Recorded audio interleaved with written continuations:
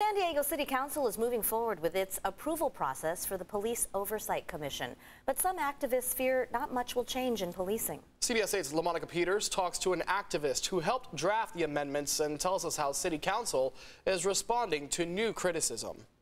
Community activists wanted an ordinance that would hold police more accountable, but on Monday, the City Council moved forward with its approval process without including their suggestions. San Diego City Council is now in the process of approving an ordinance under Measure B, which created the Commission on Police Practices. San Diegans for Justice say they were disappointed when City Council chose not to include amendments that could create more transparency. The Commission has historically had a very difficult time getting all the documents that it needs to do an adequate analysis of an event.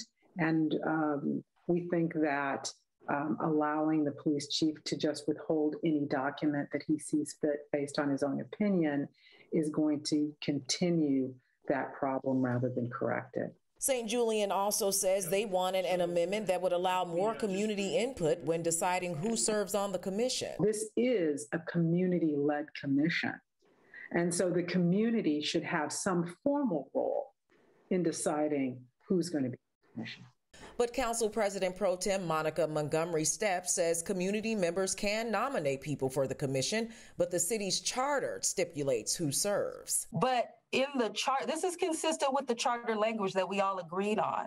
It is part of the council delegation of power to choose who serves on these boards and commissions. 25 people, including 9 community members at large, will have a seat on the commission. As for the police chief's power to withhold records, Montgomery Stepp says City Council has to follow rules already in place. San Diego City Charter Section 57 that gives the chief authority over all records.